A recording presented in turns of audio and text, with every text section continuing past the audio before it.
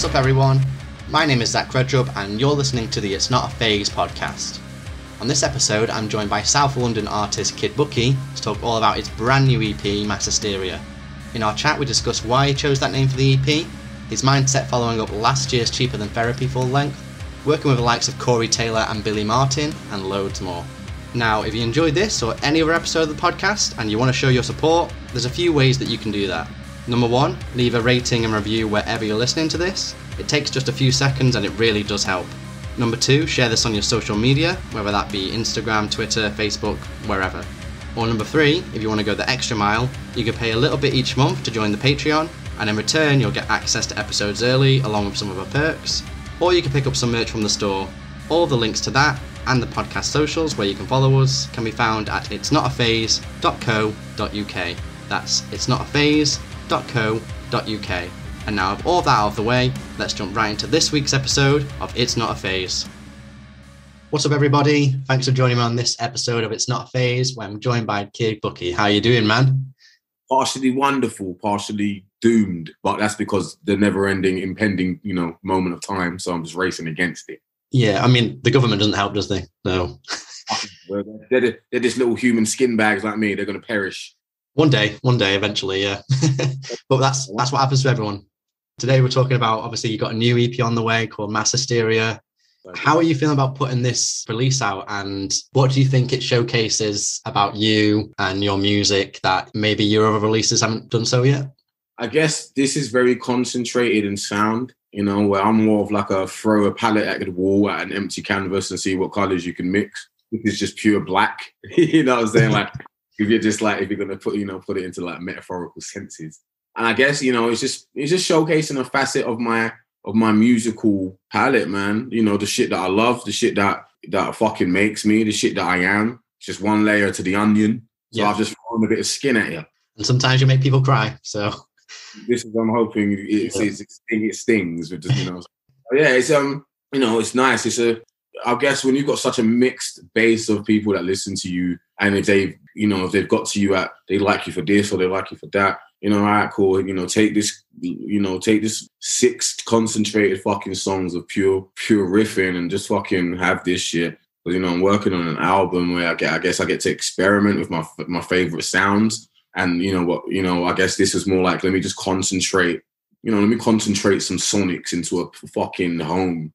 Well, yeah, because it acts as the follow-up to last year's album, Cheaper Than Therapy. And, you did quite a lot across that album, and you definitely leaned more into like your rock, metal and emo influences there. But it sounds like on this EP, not only are you kind of like leaning on it more and focusing on it more, you're kind of like, it's kind of a bit more streamlined as well. I don't know if you would agree. Yeah, hence I say why I say it's concentrated, because it's just, it's linear to just one, not one sound per se, but, it's there's no bullshit. It's just obnoxious guitars, Yeah. So, I guess, and like, it's like I said, it's another facet to the being, and if I can display it, let me fucking give a platform to something I fucking love, And do you think it kind of showcases something about you that you've not had a chance to do yet in your previous work? Yes, definitely showcases the heavier side of my love, which is, which I put up in drips and drabs, little over things. You might get a screamo fucking chorus over a random grunge song, but this is just, nasty. It's guttural. It's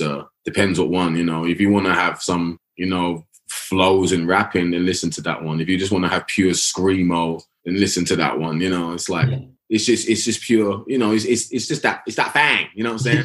Yeah. So do you think like the name Mass Hysteria for the EP kind of helps kind of like as like an umbrella for kind of what's going on here?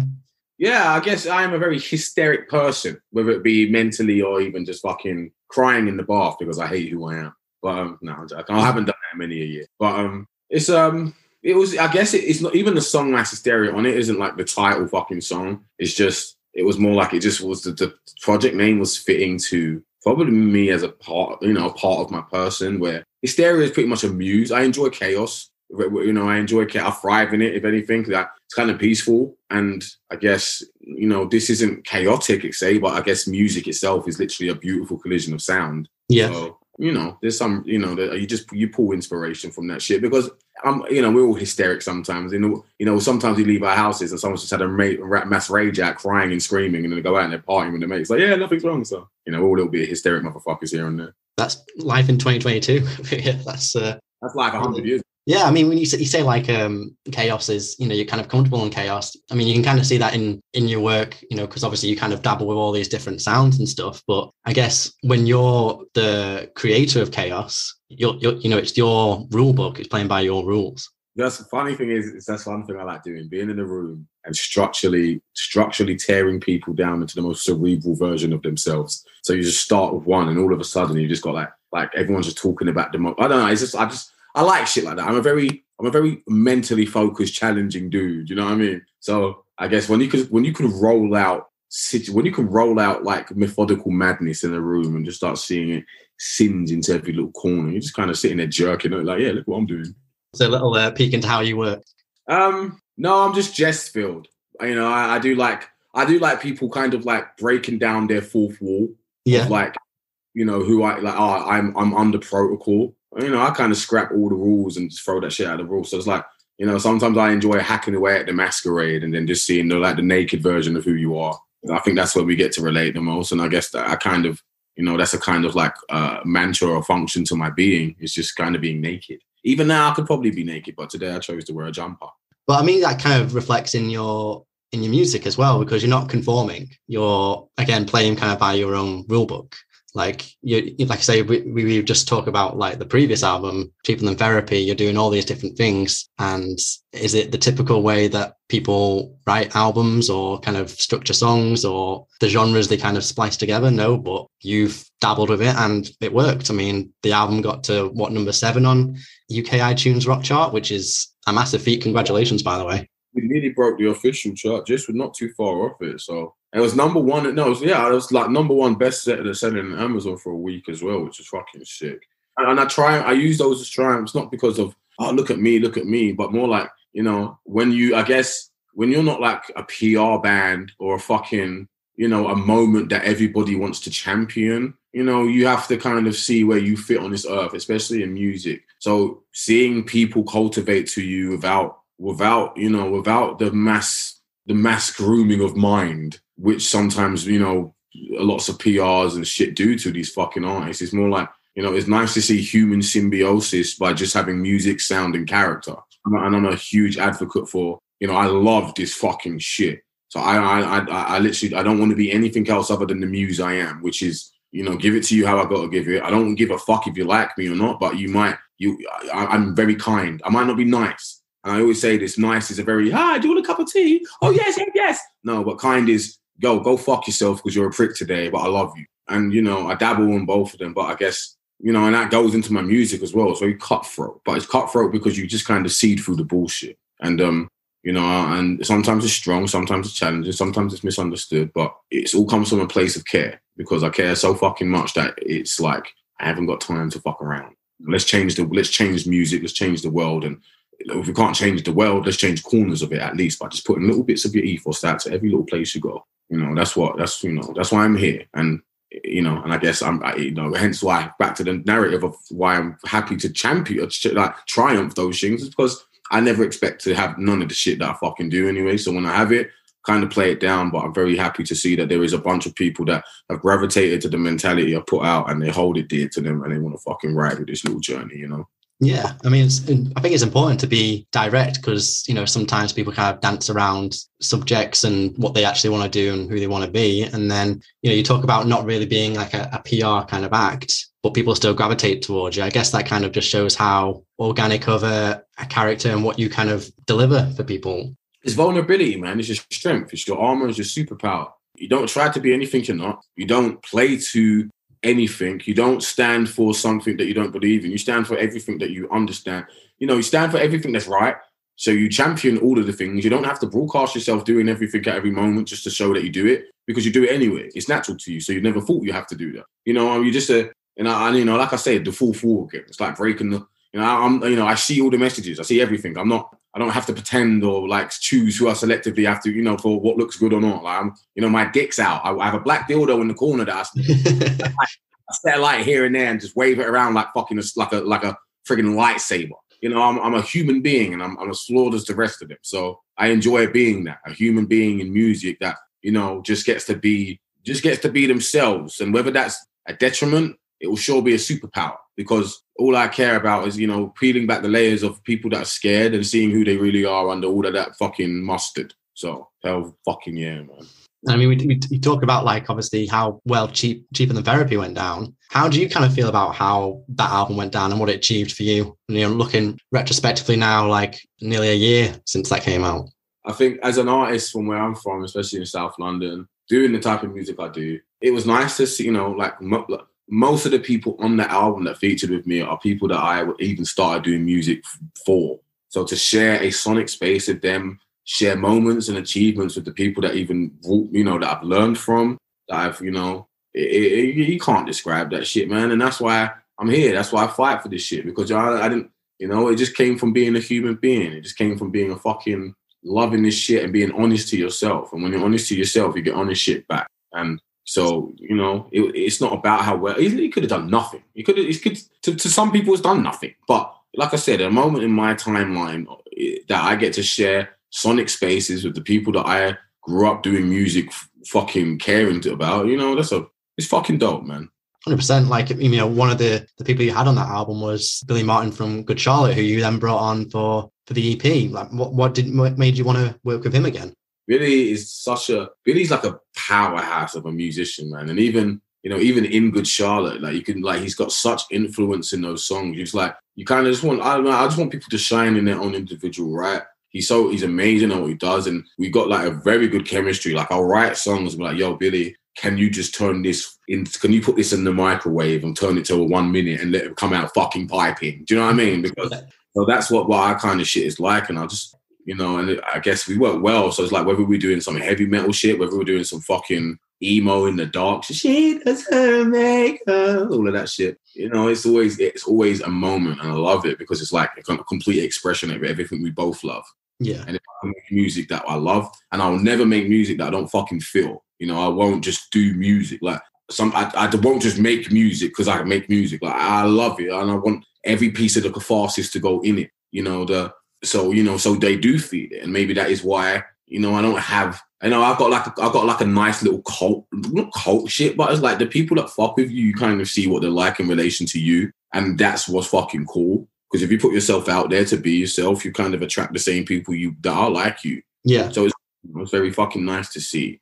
And even if you change people that aren't like that, like even when I've been fucking, I just went out on a road with Cassie, I turned people feral. Like, you got to see like people shift mentality and mood into this cerebral fucking fight or flight, like I'm losing my mind type people when they're just adrenaline filled. And I loved that kind of shit, like changing people's state of being, you know what I'm saying? Like, and that's fucking, you know, I love that shit, man. I'm very privileged and proud to be able to do what I do, and even to be able to have people like you give a fuck, man. Like, you know, I know that, you know, just do interviews and journalism and blah blah, but you know, when people give a fuck about it and you give a fuck about what you do, you know, you're always going to have a very meaningful, insightful, not just conversation, but learning about the person that you're even talking to and why they love it, because you know what I'm saying. And this shit makes me cry, man.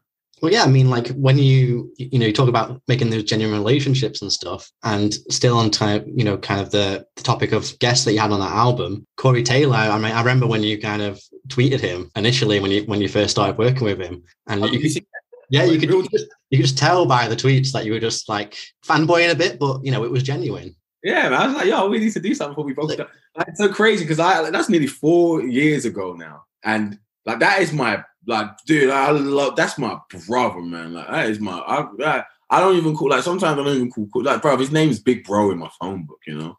Oh, like, really? Yeah, like, it's just like, because, you know, that's my brother. I don't have big brothers. So when I've got people that I've nurtured and cared and shown me love beyond industry semantics, you know, that, like, from, you know, I could say everything all the time. I could repeat myself. There's many places I've said this sentiment, but every time I've said it would never change because it means so much. That's my family, man. Shout out to Vended, shout out to Alicia, shout out to Sid, shout out to fucking Simon, everyone, man. I love them. Like, you know, I want to give back everything that they've even given me. And this might be normal to them, but, you know, like I said, I'm from a part of the planet where I don't expect to know anybody. Yeah. So to do what I do, to make music with the people that I give a fuck about, to why I even did this shit in the first place, like, you have to make sure you go full in, not just for others, but for yourself. But I don't give a fuck about achieving things for myself. I literally want to do things so I can consistently add to the timeline of greatness, push the music that I love for generations. Hence why I even happy that I'm doing this Wheatus Teenage Dirtbag thing, because it's like that song means so much to me that I would love to make sure that the way I can portray it to another generation is why, you know, it's not just a moment. It's not about doing the song because I get to do it. It's about, like, let me challenge a song that's already a timeless classic and add a modern spin to what, you know, so something I love and what means to me and what does it mean to you too. So let's share this moment as well, you know. And it's like, you know, to be able to be in rock music, doing this with the people I love without having no fucking person say, hey, you got to do this or you should work with him. No, we just do this shit because you've stumbled across me and I stumbled across you, and we have honest perspectives and conversations. It doesn't come from bullshit places. So you're going to always keep seeing shit like that happen because I am a fucking, we're just like the realest motherfuckers always have to link up in life before we all fucking die anyway. That's why we're on the phone as well, because you're part of that batch, man. Well, you know, you say you want to you make like timeless music and stuff that you, well, I guess it's stuff you want to look back on, you know, maybe 5-10 years down the line and still look back and say, you know what, that still stands the test of time. That's still great. I still fuck with that. I'm still proud of that. I wanted to get to a place in music where I enjoy listening to my music. And it took a while, but I do listen back to stuff. And I'm like, all right, I enjoy this. I listen back to certain things. Okay, I can see why this song will last. I can see why this is just a quick moment. I can see why, you know, and I do enjoy it. You know, it's a science to it as well. It's just like, you know, like, why does this song connect? What is it about it? What is it about every single piece, moment, you know? And yeah, music's fucking insane. It's chemistry, math, science, and everything else. And I fucking love it, you know? But what was it like working with Corey Taylor? Because, you know, you've worked with him for like maybe it's like 3 songs now, and obviously you featured on his album as well, his solo album. It's always a trip, you know. It's always a trip, man. You don't take that shit for granted. It's you know, take away his status or what he is or who, you know. It's just like it could be anyone that done that shit. So it's like, why me? And I guess that's why I do suffer with a lot of fucking imposter syndrome all the fucking time, because I'm like, why me? You know what I'm saying? I'm a loudmouth, fucking sweary ass, manic piece of shit. But, you know, it's also part of the genetic makeup. But I guess, so when you do get that shit, you got to be very grateful. You got to be humble. You got to understand why you have it. You got to understand it's a privilege, and you got to understand it can happen to anyone. It can also be taken away from you. So do good with the things you get. You know, aim to aspire and inspire. Change what you can. Don't, you know, break things a lot, because it's not always don't fix what isn't broken, because you don't even know what's broken until you actually just go in and fall out and explode anyway. But consistently change things, because staying in stasis is very dangerous. And yeah, it's good. Back to what I was saying, it's very cathartic to be able to sit on records with the people you fucking love. Yeah. So, yeah. And then, you know, you briefly mentioned working with Wheatus on, you know, from what you described, sounds like kind of like a reworking or reimagining and modernization of Teenage Dirtbag. Is that right? Yeah, it's literally, we spoke about, you know, me and Brendan spoke on the phone, the lead singer from Wheatus. We spoke on the phone for like an hour. You know, I was just, you know, I said talking about what that song even fucking means to us and me as a person, him, and why I even want to do the song. And, you know, so doing it is, bro, it's a fucking honor too, because, you know, I'm singing with dudes, you know, I don't want to make this, the song's already the song, so I'd never want to just do, so I made the song my own version. It's called Bookie's Dirtbag, but it's, you know, it's me and Brendan singing back to back with the original shit. It's just a little bit heavier, a little bit more fucking harmony everywhere. You know, it's very, I don't know, it's dope, man. I'm very, that's, you know, that's what I was, you know, it's a huge song. Can't fucking wait. I think this is I have not said this anywhere, so who fucking knows? Well done. Yeah, this is just going to be a thing. Ooh, fucking booking Wheatus, yeah. Well, I imagine it would have been a bit nerve-wracking doing that, because, you know, Teenage Dirtbag's one of the biggest pop rock songs ever put out, and then, you know, putting your stamp on it. Were you nervous at all to be doing that? Nervous, no, but because nervous, I wasn't nervous to be like shaking, like, oh my God, because it felt more fun than, I was filled with nerves. The only thing you do have is the fact that it is such a beautiful piece of music of an era that you just don't want to fuck it up. Yeah. But because, but I guess so you approach it you have to approach those type of songs with, a little bit of not being selfish, because it's not about you. It's about how it will make other people feel because they already have attachment to this song. So let me give a nod to nostalgia, but not let me also give an imprint to who I am on it as well and add identity. And I think I did that. And I guess, I've sent it over to him as well. He was like, holy shit. So I was like, yeah, that was a good sign, So, yeah, I can't wait for that shit to come out. That's like, I don't think people really know. We've tweeted it. We both, done a little cryptic message. Yeah. I have said like, oh yeah, dude. So I think people might think I'm just doing a cover or some shit. But like, yo, dude, this is like full on clearance kind of shit. You know what I'm saying? Like, here, take the Teenage Dirtbag fucking torch for a moment and add your flame to it type of shit. It was fucking dope, man. I can't wait to hear it. Like, from what you've described, it sounds. Play it to you. Don't believe me. So when I listen to Mass Hysteria and Cheaper Than Therapy, especially when I kind of listen to your work before those two, it definitely sounds like you're an artist now who's like a lot more confident, and you feel like you've got a lot more freedom in who you are and what you can do. Would you agree with that? Oh, fuck yeah. Especially in the new stuff I've been doing. Like, it's so fucking good that I don't sit here and tear it apart and doubt it. Like, I doubt every piece of music I've ever done. I don't know why I'm weird like that. But because because you care about it. So you don't, it's not just I've done this hit song here, it's out. But this shit here, man, that I've made for after this shit, like, I'm now like, I just want it all out at the same, but you know what it's like. So it's like, but I guess, like, but the shit that I just made shits on all of this fucking shit. I'll be fucking right. Okay. Fucking pain. But obviously this, this shit's coming out. But it's because I've sat on this music for I made this shit in the pandemic. Oh, wow. So yeah, you've been sitting on it for a while. Yeah, so I've had it for a while. So kind of just like, oh, for fuck's sake. Like, you really want me to be excited about the shit that I heard 2 years ago? Yeah. But so I guess because you move with the time. So where I'm not in that time, it's very like, I don't attach myself to the like the moment it's coming out. Like, I'm just like, yeah, I'm glad it's fucking coming out. Yeah. Because like, I'm so in a new zone, in a new place, and very excited for people to meet. Even I was doing some new shit with Skin Dread, Mikey Demas from Skin Dread. Some shit he was working with for the album as well. It's fucking insane we've been doing. I'm just like, this is like, I'm literally like, I'm just pulling out my dick and shaking it like a maraca right now. Do you know what I'm saying? Like, yeah, man, I fucking love you. Well, I guess like you say, for you, it's kind of old because you know it. You've sat on it for 1-2 years, however long it is. Better than it right now. Like, that's how it's like, you're almost like, oh my God, everyone's gonna hear this and I'm gonna think shit. But that's because you're a musician. But you're like, oh no, wait till you hear the new shit. It's like, yeah. Well, I guess when you put it out and then obviously you see how the fans react, it kind of gives it for you on your side of things like a new kind of sense of life.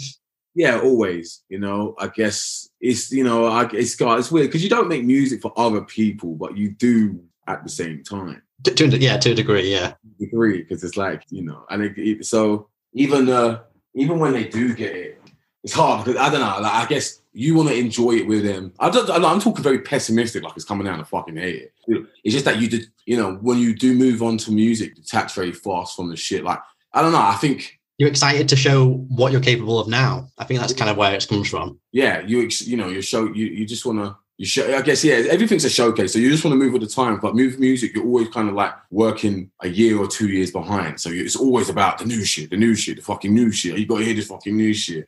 So yeah, we kind of discussed it earlier, but this new EP, Mass Hysteria and Cheaper Than Therapy, you delve into so many different territories. Metal, like new metal, trap metal, screamo, emo, grunge. Even though you've got all these kind of different things going on, it kind of works. It doesn't sound muddled, there's like a cohesion kind of there. Is it ever difficult to try and get that balance right for you when you're putting these songs together? Yeah, because I know how corny rapping over rock can be. So when you know that, I think understanding how to not be a corny fucking artist is important. And I say that with impunity because, rapping sometimes does not compliment it. Like, music can always compliment, but I think when something's so sometimes taboo, playing in that realm can be bad. So I think like I said, I love the fucking science of music. So understanding how to fit in spaces that are not always the easiest to fit in, you've got to make the nuances fit,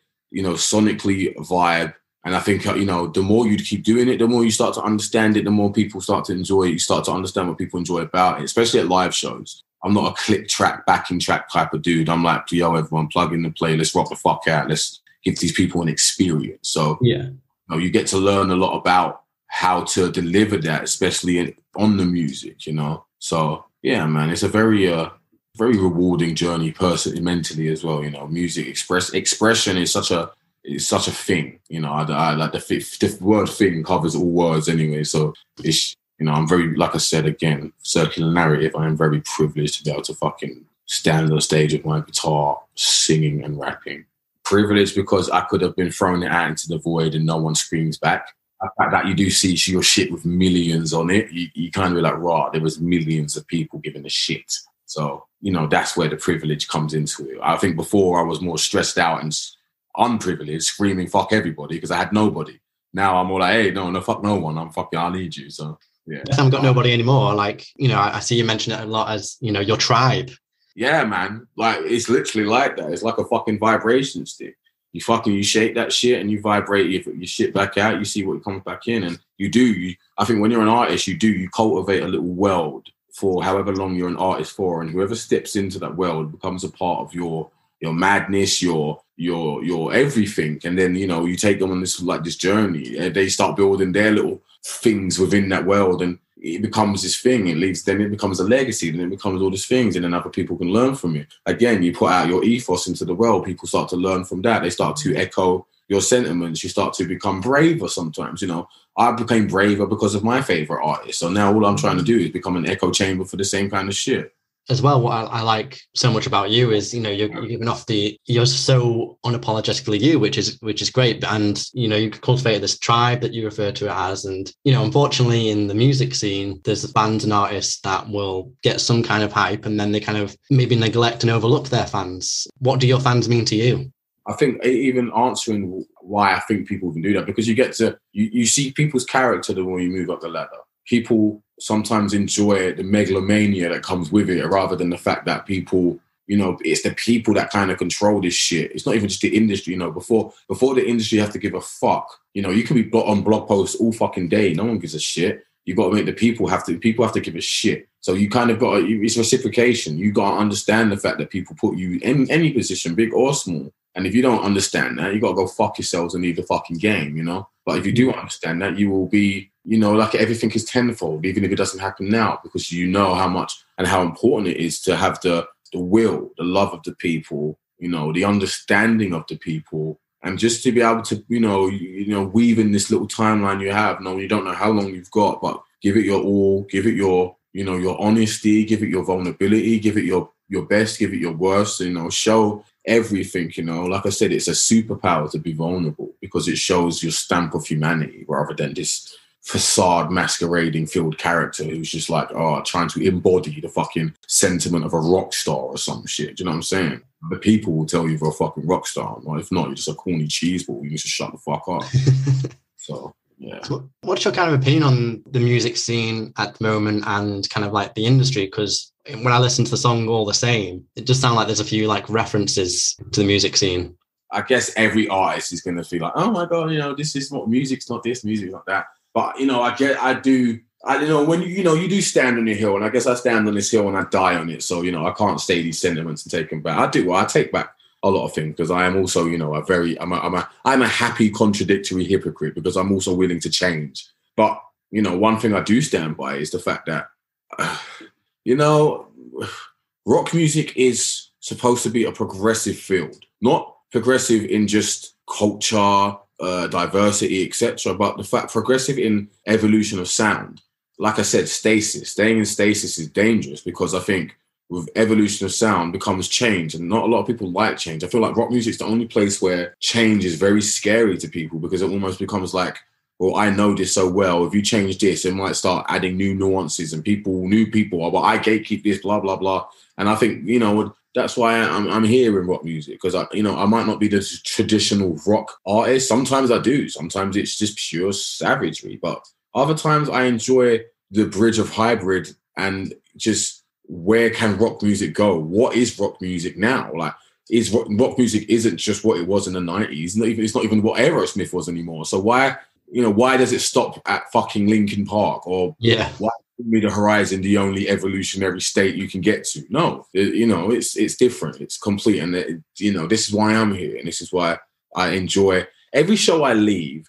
You could type in right now on Google and read every single review I've just done at every single show and see 10 different strangers say, what have I just witnessed musically? And I think that's what, for me, that's enjoyable within rock music, because it's like, I don't want to be compared to any fucking body. You can draw a reference. You can say this is a similarity, but I'm not fucking Skag Dress. I'm not fucking Wargasm or fucking whoever the fuck there are. I don't want to be at all.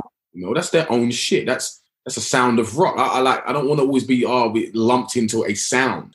I enjoy the experience. And when I say this is not a shade to nobody. This is, I'm actively on the internet. I see what the fuck's written and where people are lumped. So I'm not going to shy away from this shit. Like, I enjoy the mesmerization of having people wonder, guess, consistently have to alter what I am. Am I rapper Kid Bookie, or trap metal artist Kid Bookie, or singer/rapper Kid Bookie, guitarist? I fucking love it now. I used to be like, I fucking hate rapper. Nah, I enjoy all of these little nuances that people keep, because it shows me that everyone leaves with a complete, different kind of mental state to what I'm fucking doing. And I enjoy that in rock music. I enjoy challenging that status quo. I enjoy breaking it, and I enjoy pissing all over what you thought. So, you also signed with Marshall Records for this Mass Hysteria EP. What made you want to go with them for this? I think when you've dabbled close to many of the other places, signing to a place where music is like the first and foremost trajectory, of course, everything else, but the corporate mannerisms aren't so strong. It's kind of like, here's your platform, your freedom to be the artist you want to be. Before I let you go, have you got any final words, anything you want to say, plug?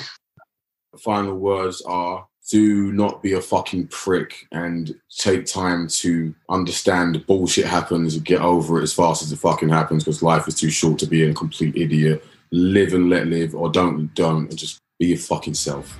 I'll let you go. Later, dude. Take care. And that's it. Thank you so much for listening.